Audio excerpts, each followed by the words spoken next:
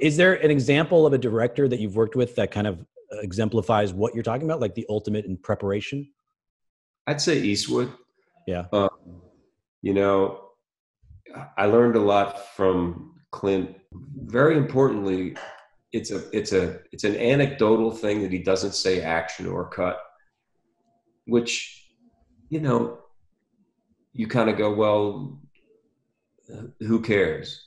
But Right. what it does is it creates this world where the difference between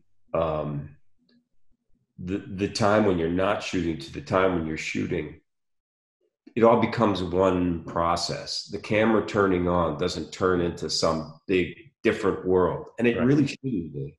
It shouldn't be as actors, and it shouldn't be as crew. You know, it shouldn't be like, okay, now we cut. Now we're all just fucking around. We're on our phones, and we're Everybody runs in. Yeah. yeah. Everybody runs in, or that, lunch, and all that kind of stuff.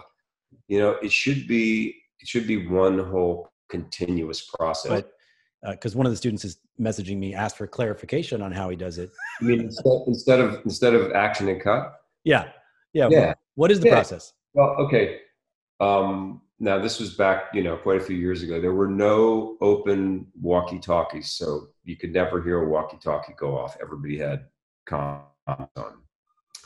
Um, Sometimes he would turn on the camera for rehearsal, and and and we would just even shoot the rehearsal. He would just tell the cameraman, and he wouldn't. He would say, "Okay, guys, go ahead, whenever you're ready."